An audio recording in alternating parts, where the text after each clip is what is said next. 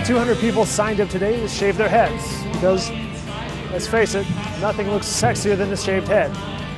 Actually, nothing makes you feel sexier or feel better about yourself than helping out a worthy cause. This is the 9th year that Oklahoma City has held a St. Baldrick's event in which people get their heads shaved in exchange for pledges of financial support for research into childhood cancer.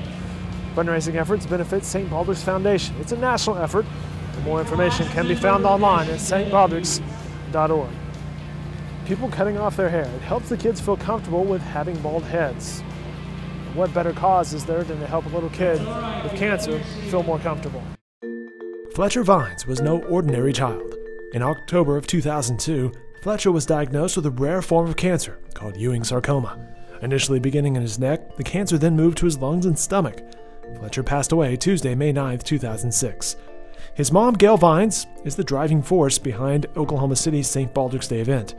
She is the co-owner of Flip's Wine Bar in Tutoria and has been a long-standing member of the Western Avenue Association. Here's some quick background on young Mr. Fletcher. He raised money for Hurricane Katrina victims even as he battled cancer.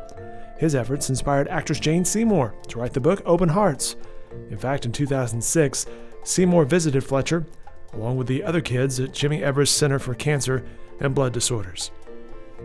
He would always say, like when people would come in and visit him, they would say, "How are you, Fletcher?" And he would always say, "More importantly, how are you?" And so, yeah, he got it. He got it. My son was diagnosed in 2002, and we lost him, but he went on to bigger and better things. But it's huge this year. I don't know what took off, but I'm glad it did. It's a real local community camaraderie. This is amazing. I mean, this is our hugest year ever, and I don't know why it happened, but I'm glad it happened. I think we've raised about $100,000 so far, and we've never done that in one day. That was the goal for this year?